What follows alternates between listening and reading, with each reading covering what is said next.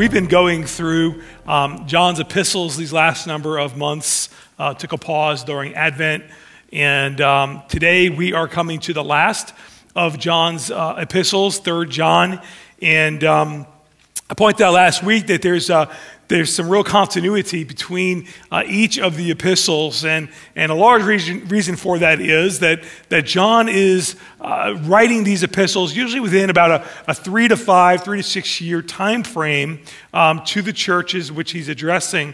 And as I'll point out in a little bit, there's reason why I think it's valuable for us to kind of go over them one after another, and so that's been the process that we've been unpacking God's Word together. For those of you who are new here, that's how we tackle the Word of God. I mean, obviously we'll do topical once in a while, but primarily we love to go through the Scripture in the context in which it's given to us. We believe in expository preaching, so we want to present God's Word verse by verse, and then apply that to our lives and see what we can learn about God, about ourselves, and how we ought to live in this world that God has called us to live in. And so this morning we come to the last of John's epistles. If you have your Bibles, you want to turn there with me. You can go to 3 John together, and we'll jump right into our text together today. 3 John, we're going to start in chapter 3.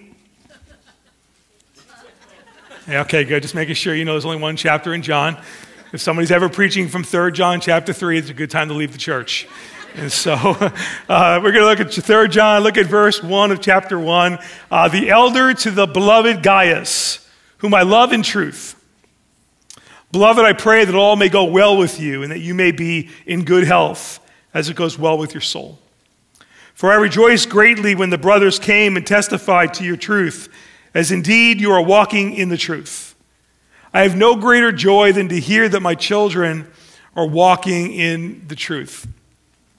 Let's just pause there for a moment. The Apostle John opens this epistle by addressing a man by the name of Gaius. Gaius is likely a leader in the church that is addressing, and John clearly has a admiration, a respect, a love for Gaius, and recognizes his leadership in the church and how that is impacting the church to which he is leading. As we will see in this epistle, Gaius is commended for his faithfulness and also for his hospitality towards traveling missionaries. Obviously, we'll see that, and we saw a lot of that in 1 and 2 John, where they're called to love one another within the body, right? And then as we come to 3 John, John is commending them for extending that love and that care and that hospitality to missionaries and ministries that are passing through. And it's kind of commending Gaius and the church for their willingness to extend themselves to these other ministries. He says this in verse 3. He says, "For I rejoice greatly when the brothers came and testified to your truth, as indeed you are walking in the truth." He says, "I have no greater joy than to hear that my children are walking in the truth." Doesn't that sound familiar? It's kind of what we saw him mention earlier on in his second epistle. As I started to allude to before, one of the values of teaching through the epistles one after another is it allows us to see a progression of growth and maturity that's the result of the response of what the previous epistles presented to them. And so John addresses and presents truth to them and challenges them to grow in certain areas, and then we get to kind of look forward in time after they hear those words and they begin to apply those words, and then we start to see a progression of maturity and growth, right? And that's always fun to see, isn't it? Like, isn't it nice to you invest in someone's life, right? And you share some things with them, you kind of pour your life into them, and then maybe you don't see them for a little while, and then you look back and you see them putting in motion the things that you've been teaching them. And it's like, that's the beauty of discipleship. And so as we go through this epistle, I notice notice what John says here in this verse. He says, "I rejoice greatly to hear that you are walking in truth." He said, I have no greater joy to hear that my children are walking in truth. And so it's interesting. It's no longer a future reality, but it is now, it is something that he has heard back, that they put in motion that which he has been appealing to them all along. He opens the second epistle, if you remember last week, with the same goal, but it had a little bit less emphasis. And in the second epistle, he opens up with like this. He says, I rejoice greatly to find some of your children walking in the truth, just as we were commanded by the Father. And so again, the appeal is there. It's just a little less emphatic, right? There's been progression that's been taking place. In the first epistle, we'll see that John will take the first chapter and a half in appealing to the church to walk in truth. It is an instruction, it is an appeal to walk in the light, right? To no longer walk in darkness, but now to walk in the light as he is in the light. He is instructing them, he is appealing to them in the first chapter. Seems like they're getting it a little bit more in the first epistle, and it seems like they're getting it more in the second epistle, and then he's recognizing and celebrating it in the third epistle. He says, let's go back over at 1 John chapter 1. He says this, look, if we say we have fellowship with him while we walk in darkness, we lie and do not practice the truth. But if we walk in the light as he is in the light, we have fellowship with one another, and the blood of Jesus, his son, cleanses us from all sin. And then here comes the appeal, chapter 2, verse 6. Whoever says he's in him ought to walk in the same way in which he walked. And so again, what starts off as an appeal in the first epistle is seen in some of them in the second epistle, and then is celebrated as a reality in the third epistle. It's nice to see them getting it over time. And so, does that mean that everybody was walking in the light? Was walking in truth? Of course not. Clearly, there is no church that everybody is walking in truth. And the reality of it is, it wouldn't have been a very healthy church if they were all walking in truth. You say, why in the world would you say that? Because churches aren't to be full of all completely mature believers. A healthy church ought to have a whole bunch of people at all different stages of growth and levels of growth where we're pouring into one another. We need our young, immature believers to be growing at a pace that, and our older ones pouring into them, just like in our family, right? We have our younger ones and our medium-aged ones and our older ones, and they're all kind of pouring in, right, into each other. And so a healthy church doesn't mean that everybody gets it. It means that we're all kind of walking together, marching and looking unto Jesus, the author and the finisher of the faith. And so it wasn't that they were all walking in truth, but here's the thing. Enough of them were that it created a culture of them walking in truth. It was what they knew they ought to be walking, and John is commending them for being people who walk in truth. Right? That's the goal, to see everybody growing. To walk in truth means to apply or to live out truth in our lives. That's what it means to walk in truth. It means that truth doesn't just reside in our head or in our heart, but it finds itself, it manifests itself in our daily living, in our daily decisions, in our priorities. And so what John will do is he will present to the church a couple of examples in this short epistle. He'll present an example of some things that we ought to follow, and he'll present some examples of what not to follow. The title of my message this morning is Contrasting Attitudes Within the Church. Have you discovered that there are some attitudes in church? Oh, come on now. Have you discovered that there's some attitudes in church? You know, when I say there are some attitudes of church, right away we start to think, well, yeah, there certainly are some bad attitudes in church. But the reality of it is I didn't say bad attitudes. I just said everybody's got an attitude. They could be a good attitude, by the way, right? And so what we see here is there's two attitudes that John will deal with within the church, right? And so we'll see a bad attitude, but we'll also see some good attitudes. We'll see some attitudes that we are to follow after, and some attitudes that we are to push back against, right? Some that we ought to repeat, and other things that we need to rebuke. So it's nice always to talk about somebody else's attitude. That's what we're going to do this morning. But maybe, just maybe, we'll find that as we look at some of these attitudes that are in the church, we might find that some of the ones that we are to repeat, as well as some of the ones that we are to review, kind of reside in each and every one of our hearts if we got real honest. And if we'd allow the Word of God and the Holy Spirit of God to bring to the surface some of those things, we would grow more and more into the stature of Christ. And that's ultimately the goal, right?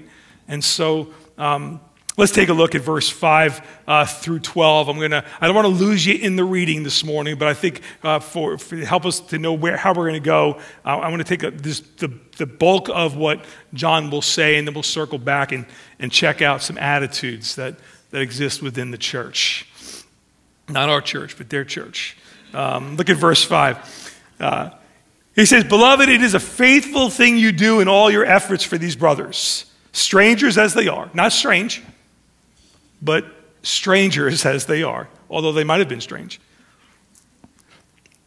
I was going to say, there are some strange people in church too, by the way. I'm just going to put that out there. Not everybody. We're probably one of them. But all right, let's circle back.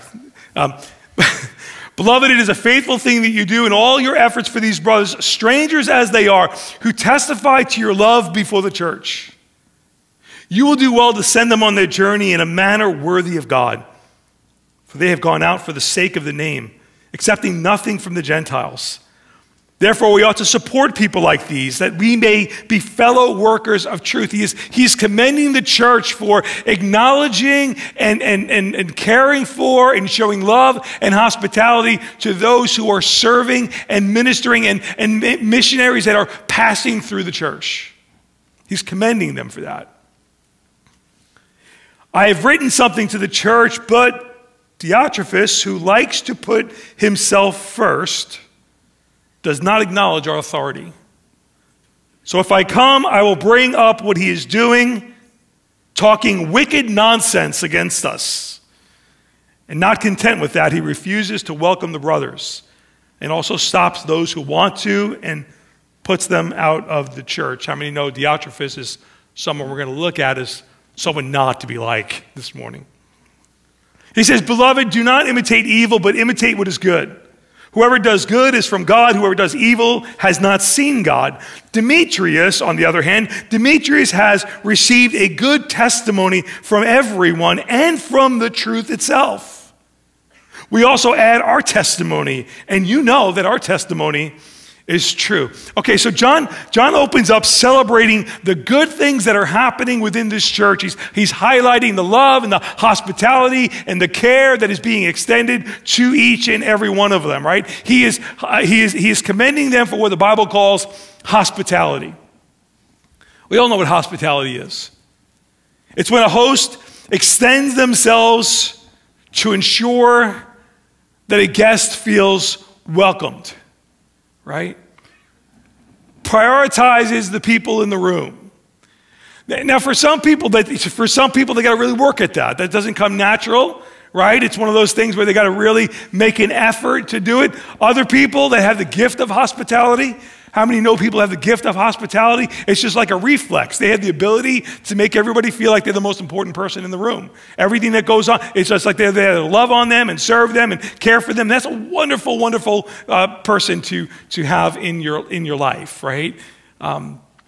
What the scripture talks about is, and what we see before us is biblical hospitality, which there's not much of a difference, but there is a difference. Biblical hospitality is much like hospitality, where we're wanting people to feel loved and valued and cared for, but the difference is the goal is they walk away being impressed by Jesus and not the person doing the serving. See, the difference between biblical hospitality and hospitality is the goal is to turn or to leave the fragrance of Christ even more than just leaving a good impression about ourselves. I think there's a big difference between the two, right? And I think that's what the scripture calls us to do. Obviously, I have genuine love and care and desire to build relationships, but we want people walking away going, wow, God is really pretty. God is really cool. Because here's the thing. God wants people to feel loved and valued and cared for. And how does he do that? He does that through his people, right? It's not like God, comes out of the sky and gives them, the big hug. He does it through you. He cares about them through you. And John was commending the church on the way they treated these fellow believers, these that they didn't even know. These, as he calls them, it is a faithful thing that you do in all of your efforts. For these brothers, as strangers as they are, they testify of your goodness and your generosity and your love for them. They sent these servants of God out in a manner worthy of God. I like that. In other words, they sent them out in the way that Christ would have sent them out, in the way that Christ treats them. And John concludes these thoughts with the instruction to continue to support people like that. For in so doing, he says, you become fellow workers, co-laborers, partners in the gospel and in their ministry. What a great instruction for us to remember as we come alongside missionaries and workers of the gospel, those who are out there. God doesn't call everybody to go out on the field, but here's the thing. God calls everybody to be engaged in gospel ministry. And there are senders and there are goers, right? And when I just think of a couple months ago when we had the team of teens that came in from Uganda. All right, how incredibly blessing, what a blessing that was. And just to be able to support them and come alongside that ministry. What are we doing? We're doing more than just giving them money. It's like we're on staff.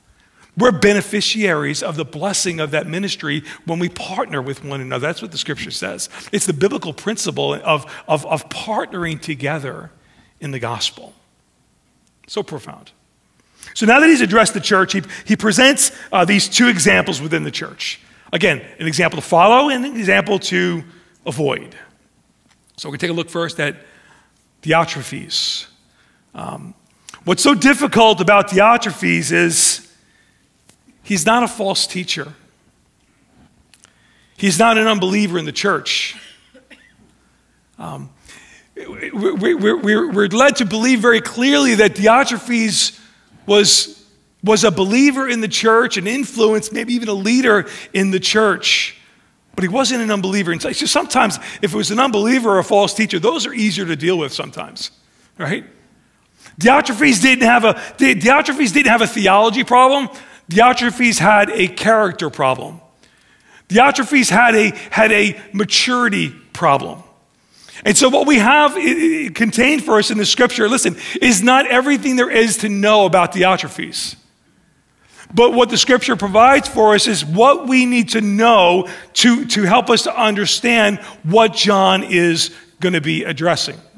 I'll talk more about that in a moment. But the reality of it is, it's hard to deal with people like Diotrephes, because when you're dealing with believers, how many know that believers can be really hurtful? Right? Why is that? Because our expectations are really high and our guard is really low. And when our expectations are really high and our guard is really low, when imperfect people do imperfect things, it hurts twice as much. And my guess is, like me, you've been on the receiving end of that and you have been on the giving end of that. Because we're all growing, right? And so others have caused pain, and at times we've been the cause of pain. And that's why it's important to exercise humility and be quick to apologize and make things right. But Diotrephes is mentioned as someone who had authority in the church, but he didn't steward it very well. And so we have this snapshot into his life. A couple of things that we see in Diotrephes that highlights his bad attitude, his immaturity, his ungodliness. Look, he says, Diotrephes was a man who loved to be in control. How do we know that? Because he rejected authority. That's what John says. He rejects my authority. And when people reject authority, the reason is because they want to be the authority. They don't want to be told what to do. And so we see about him, that he was someone who loved to be in control, rejecting authority, and he manipulated others for his own gain. Well, some will say, how can you say that a guy like that's a Christian? I mean, you mean to tell me Christians act like that? I'm here to tell you Christians act like that. Because they're a work in progress, right? Just like you and me. And again, I think that we are not told everything we need to know about this man. What we do know is this, though, that John says, when I get there, I'm going to talk to him. Now, I'm thinking John's going to set him straight. I'm thinking that the Spirit of God who began to work in Diotrephes is going to continue to do that work. Now, we don't have the whole picture, but we know that John doesn't speak about him as an unbeliever. He speaks about him as one who's causing problems in the church. A couple of things that John points out here. Look, he says, number one, he refused to accept the apostolic authority, rejecting those who were sent by John. You know, my years in the church, I've seen the pendulum swing in both directions when it comes to spiritual authority. I have seen pastors wield spiritual authority to lord it over people, right? To get out of them what he needed to get to where they wanted to go, right? Where their own motives, their own ambitions are more important. And so the people become a tool to get to where they got to go. And you're not allowed to question them. You're not allowed to ask. I mean, I've seen that side of, and that's an abusive display of spiritual authority. I've also seen the other side of the spectrum where a leader doesn't recognize that they do have spiritual authority, and they are entrusted by God to utilize that spiritual authority in a way that is in the best interest of those under their care. And so they don't want to offend anybody. They don't want to point out sin. They don't want to hurt it. They don't want to upset the apple cart. And what happens is they don't lead well, and it creates all kinds of problems within the church. And so there's a huge spectrum on both sides of that pendulum that have taken place over time. But here's what every person in authority needs to understand. If God's giving you spiritual authority, you've been given a spiritual authority to benefit the people that God has entrusted into your care, not your own agenda. You see, if God's called you to a position of spiritual maturity, it's not to become the large and in charge in the church, but it's to become the greater servant. It means that there's greater expectations upon you to lead people in the direction that Christ wants them to grow, so that they may grow and flourish and mature in the way that Christ wants them to. And sometimes that requires discipline, correction. It always requires affirmation and care and time and love, reflecting the shepherd of our souls. Amen? What we see in Diotrephes was an unwillingness to submit to the authority of the Apostle John. Not only did he not submit to John, but we see secondly, he spread malicious gossip. Wicked nonsense. I like that. Like wicked nonsense. What a strong, I don't like that. Quite descriptive, right? It has no sense, nonsense, right? You ever talk to somebody, there's no sense coming out whatsoever. I mean, you can just listen to the news. Nonsense, right? It's just no sense whatsoever. He spread malicious gossip, wicked nonsense, and slander about John and the disciples. That's what divisive people do. They try to gather an audience, right? They try to get people to side. They like to use words like, hey, everybody feels this way. Right? And then when you spend way more time than you should chasing after that rumor, you find out it's 2 or 3 people who are disgruntled over something that they misunderstood. Right? So it's so critically important that we guard against things like that, malicious gossip. But this is what's taking place in his life. He was self-centered, number 3. He put himself first. This is just the opposite of the servant leadership that we see modeled by Jesus himself, right? Jesus didn't come to be served, but to serve, right? To make his life a ransom for many. I mean, if anybody had the right to come and be served, it's Jesus. But instead, we see him getting down on a knee and picking up the towel and washing the feet of disciples, taking on the form of a servant. But he was self-centered, and he put himself first. He refused to welcome other brothers and sisters and stopped others from welcoming them as well. Probably for fear of being upstaged, right? He sought to diminish the value of others so that he could be the top dog. I don't know. But he wasn't recognizing that anybody else had something to say. Somebody else had other valuable things to bring to the community. And so he sought to shut down the flow of ministries and ministers and missionaries coming through, and he tried to get others to do the same. And then lastly, he says that John points out that attitude was hindering the growth of the church. Of course it was. Right? It creates that us for and no more mentality. Hey, we don't want anybody new coming in. Right? We got everything just where we want it. I know where my seat is in the church, and God help the person who sits in my seat. See, you're laughing, but a lot of you are in the same seat every single Sunday. I can take attendance by whose seat is where. I think it's a lot. And there's nothing wrong with sitting in the same seat. I know of a church that one of the pastors complained to me, and they said, I don't know how to set this guy straight. We got a guy in our church that he has his seat, and there's been visitors that have come in and took his seat, and he's like, excuse me, we're really glad to see you here, but you are in the wrong seat. Can you please go somewhere else? And he's like, I'm thinking, man, that person needs to be parked somewhere else. You see, these are all characteristics that John is allowing us to see in him, right? And again, I trust this isn't everything that there is to know about the guy. I pray to God, we'll know maybe on someday in eternity, pray to God he repented, he grew, he moved on. These are here to see what might reside in us at times, what we're capable of, what temptations we need to avoid. And so before we look too deep into this guy, I need to look at this guy. And to see, there's some times that I might want to share some information to make me look a little bit better than I really am. Pastor, I can't believe you do that. Sorry. We need to recognize that even within ourselves, we are capable of these things. John points out to this group that they didn't want any newcomers coming in.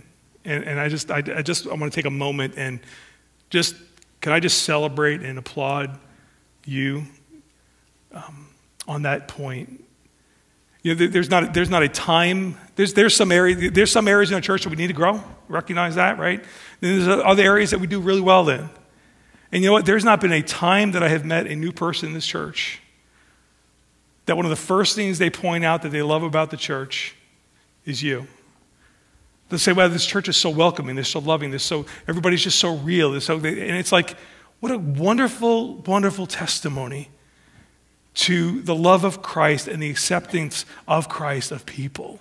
You know, they expect to get that from people that they see on the platform, but when everybody else kind of loves on them and reaches out and introduces themselves, that just communicates the value that they have, not only to Jesus, but to us as well. And I always tell them the same thing. Listen, here's what I want you to do. If you've been on the experiencing end of that, then can you please play it forward, push it forward, do the same thing for others, right? Because it's hard coming to a church for the first time. It's hard walking in the doors, right? It's kind of like, you know, it's just like you don't know, like, you know, how big am I going to be singled out? But when somebody greets them the moment they walk in the door and then let them know that they're welcome here and they're wanted here, it does make a wonderful, welcoming environment for them to be blessed by the ministry that we have. And so I just want to applaud you that. I think that's a great thing that we can never let go of. Never settle for less than that. Never leave here without saying hello and welcoming somebody that you haven't. You don't have to meet everybody, I get that. But make sure you don't leave without introducing yourself to at least one person that you haven't met before. If everybody would do that, I think we'd cover a lot of territory, right? Not because not for any other reason than it highlights the value of the person, and it's how God loves people through you. And that's really important. So I commend you in that. So what's the takeaway that John will present here? As disciples of Jesus, we are to submit to and exercise authority rightly. We are not to gossip. We're not self-centered. We're not to refuse to welcome and celebrate. We're not to refuse welcoming other people and celebrating the broader body of Christ, but we are to come alongside them and look to see other people grow and flourish in their ministry and in their walk with Christ. And so what we have in this character are some bad snapshots in their life that perhaps at times could reside in each and every one of us, and that's an attitude we need to identify and then be quick to avoid, right? Then there's Demetrius. Demetrius is then introduced, is an example that is presented to us by the Apostle John of the right kind of attitude that ought to exist in the church. Look what he says in verse 11. He says, "Beloved, do not imitate evil, but imitate good.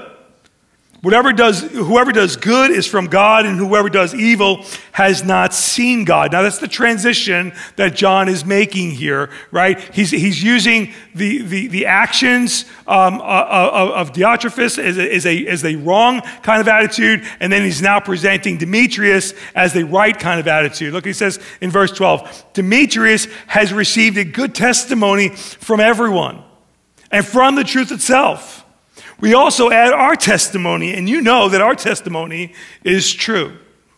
Now, there's not a lot that's said about Demetrius, but we know enough about him in this one verse that John points out that he's worthy of us following his example. However, I think it's very safe to assume that all of that which was said about the church earlier on was best modeled by Demetrius. That's why John brings Demetrius up as an example. And so everything positive that John mentions even earlier on is not only present within the church, it's present in Demetrius. And so we recognize that Demetrius is a good example for us to follow. A couple things that John points out about Demetrius. Number one, he says he was well spoken of by all. That's a great testimony. That means he didn't get involved in the negativity or the gossip or anything that would become a barrier to a healthy relationship. Everyone spoke well of him. I like that.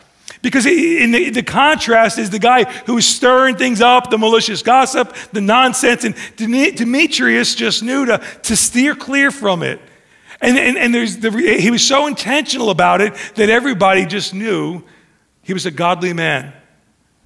I just love to, as we've journeyed together to church, there's been so many individuals that I've thanked God for because they've been a part of our church through some of the harder and better times and everything else. And they've been privy to stories and gossip that they have shut down immediately.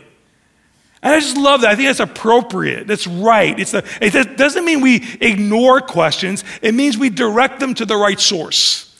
Right? Nothing will stir up and destroy and divide a church quicker than gossip, right? And so Demetrius was someone, he was spoken of by everybody well because he didn't engage in any negative speech about anyone else. And I like what else he points out. He says, he's spoken well of by all. Number two, including the truth itself.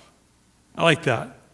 In other words, the truth of God's word didn't indict him like it did Diotrephes. It confirmed him. It held him up as a godly example. Oh, that it might be said of our lives that the truth speaks well of us. That our lives would reflect the truth of God's word. Number three, his life was a testimony of his commitment to Christ and his love for the brethren. He was what James called a doer of the word and not a hearer only, right? He was someone who was actively portraying and displaying the love of Christ to everyone. And he was well loved within the church. We saw that in the way, number four, we see that in the way he welcomed and supported traveling missionaries, which is a big part of why John addressed this letter.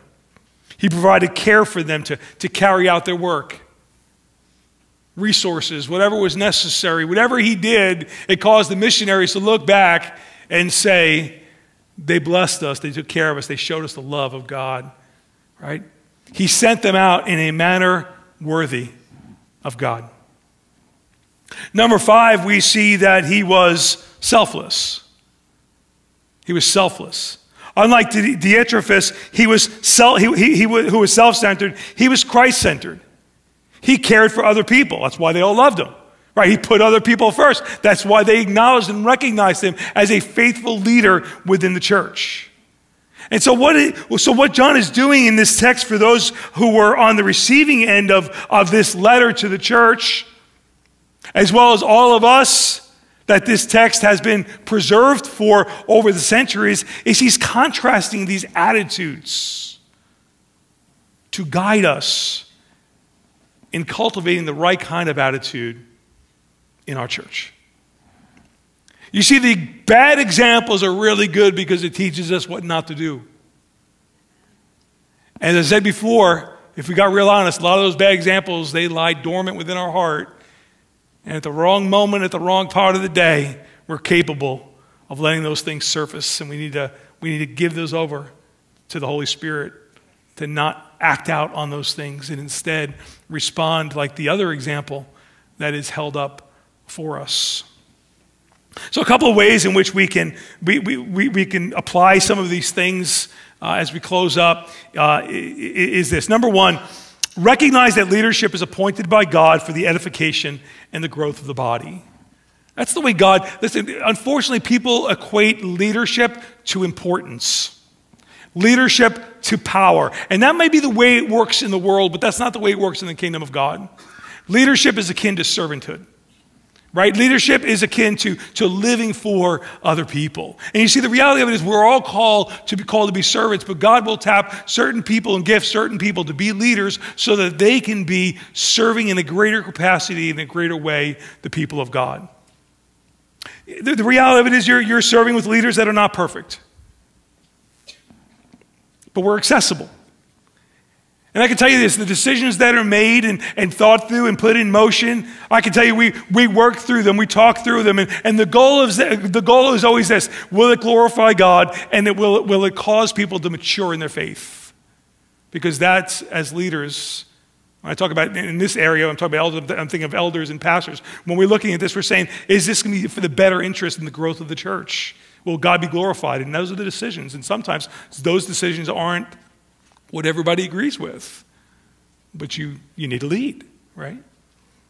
Number 2, we see the importance of emulating Christ's selflessness and sacrificial love in our interactions. You know, in the end of the day, we're about displaying the character of Christ, which means it's not about us. It's not about our agenda. It's not about anything other than glorifying Jesus and holding Jesus up as our goal, as our prize. And to the degree that we put one another first is the degree that we are expressing the sacrificial love of Christ to one another the way the Scripture encourages us to do. Another area, number 3, is, as Connie mentioned before, our ability to get behind other ministries and missionaries, right? We do that in prayer. We do that in support. We do that in team building, right? We do that in building them up. And we seek to do that as generously as we are enabled to do. It's a privilege and a joy and a wonderful recognition that the kingdom of God does not depend upon what Integrity Church does. Right? We are a small part of a much bigger church of Jesus Christ. And so we celebrate that. We learn from that. We draw off of that. And we partner with that. And we don't avoid that or seek to undermine that. We need to be important. It needs to be a priority. Number 4, we are to be hospitable toward one another. To seek to communicate value to one another. Why? Because a person is valuable to Jesus. Every person is worthy of dignity and value because every person is made in the image of God. And it is our responsibility, whether you agree with their lifestyle or not, if they're made in the image of God, they deserve dignity and value before God. We are to protect. Number 5, and lastly, we are to protect one another. Don't allow gossip and slander to exist. Don't allow gossip to be said in your presence. I always say there's two parts to gossip. There's the garbage, which is the gossip, and then there's the garbage pail that listens to the gossip. And we need to be very careful to put the brakes on conversations that are not right and appropriate and directed towards the right people. Right? I'm not suggesting we put our heads in the sand and don't ask questions. We just ask questions to the right people. Because as I said before, nothing could, I mean, God's doing a tremendous thing here at Integrity Church lately. It's just so exciting. Week after week, I've just been blown away by the opportunity to meet so many new people and so many kids. And it's been an incredible, we're just walking in a season of blessing, and it's been really good. And I've been doing this long enough to know that these are the times that's a real threat to the enemy. And if I'm the enemy, I'm going to try and stop that, right? And so we need to not be afraid of that, but we need to be on guard, which is what Peter says, right? Be sober and vigilant, knowing that the enemy prowls about like a roaring lion, seeking whom he may devour. What's the number one tool in his arsenal? It's gossip. And so we need to be careful to guard against. So if somebody brings something to you, say, so what does that look like? When they bring something to you, say, you know what? This really doesn't involve me. You need to go to so-and-so about that. And now that you brought me into it, can you let me know when you do that? Because if you don't, then I'm going to have to do that. Two things will happen. Hopefully that will get taken care of. And number two, that person won't do that again. They'll realize you're not a safe garbage pail to deposit some garbage in, right? And so again, we're not about covering the truth. We're just about directing it to the right location, right? And so we need to protect one another. Let me close up with this. John's final words, verse 13. He says, I had much to write to you, but I would rather not write with pen and ink.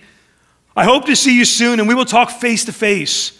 Peace be to you. The friends greet you. Greet the friends each by name. I find something very interesting here. John ends the third epistle the same way he ends the second epistle, and it's this appeal to speak face to face.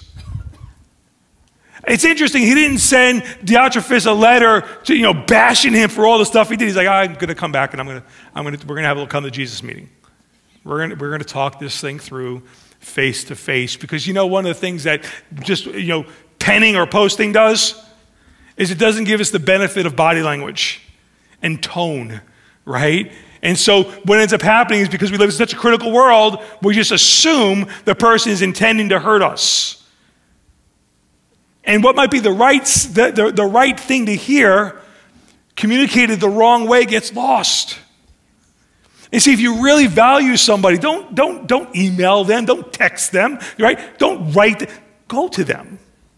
Love them enough to give them your time and your presence. And if you don't have the time, or you won't make the time, then be quiet. Then don't say anything, right? And I just love the principle that we see that John lays out here, the importance of speaking face to face. May we follow the examples of Demetrius. May we run from the examples of the other. May we recognize that within our own hearts, we have the potential of walking out and living out both. May we extend grace to others, because the same grace we extend to others is the grace that we may be in need of another time, right? May we show the love of Christ. May we be generous with one another, caring and hospitable, speaking the truth in love, as the church is called to do, right? It's not to avoid it, it's just to do it the right way. And what ends up happening is the church is edified, it's built up, it grows, it matures. And we're protecting Jesus' bride that he loves so much. The Apostle John covers a lot of subject matter in 1st, 2nd, and 3rd John. But it all points back to the same purpose of writing, where he says in 1 John chapter 5 and 13, these things were written that you might know that you have eternal life. And then he goes on and lays out all the things that are consistent with the one who has eternal life. May our lives reflect what God has preserved for us in this sacred text. Let's pray. Father, thank you for your word. Lord, thank you that we have been recipients of your grace and your love and your mercy, of your patience and your tenderness. And Lord, help us to be an extension of that to one another. Lord, help us to, Lord, walk in love, walk in truth, not seek to cause division, but Lord, to walk in unity and care for one another. We thank you. We lift you up and we give you praise, and we're thankful for what you're doing in our midst. God, we ask that your continued hand of blessing, Lord, give us wisdom on rightly stewarding that which you've entrusted into our care. Help us to shepherd in a way that is reflective of the good shepherd. Help us to lean on one another and learn from one another and love one another. In Christ's name we pray. Amen. Amen.